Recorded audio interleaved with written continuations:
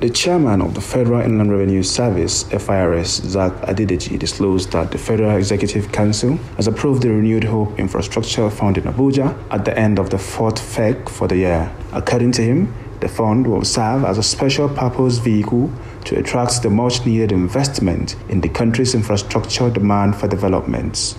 The establishment of Renewed Hope Infrastructure Fund as the catalyst to actually drive our infrastructure agenda. So this innovative fund consolidates existing resources to drive economic growth and connectivity across sectors like transport, agriculture, aviation, and education, and other social. It aims for inclusive progress, leaving no community behind. And this is expanding the initial Presidential Infrastructure Development Fund that we have.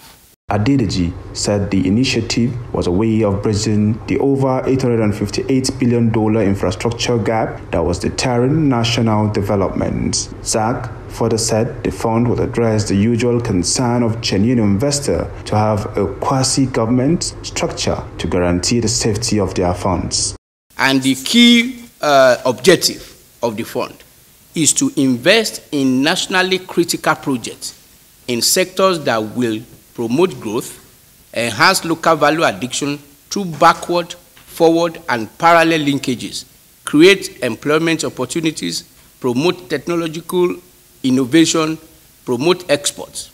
Potential sectors for focus, like I said, will be agriculture, energy, technology, infrastructure, healthcare, education. However, these ones I've mentioned are just indicative of what we do. And then what is our goal? Is to actually establish an innovative infrastructure investment vehicle that we will use to attract and consolidate capital, serving as driver for economic advancement.